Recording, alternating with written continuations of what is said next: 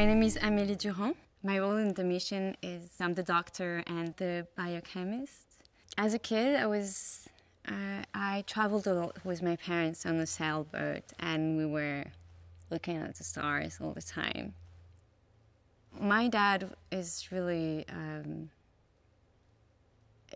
brave, and I think that he really taught us to push the boundaries and to have big dreams. So as a kid, I was dreaming about being an astronaut because of that, because I wanted to explore. Just to imagine being one of the first persons to touch the Martian soil. It's just, I mean, I'm speechless when I think about it. But it's, that's big.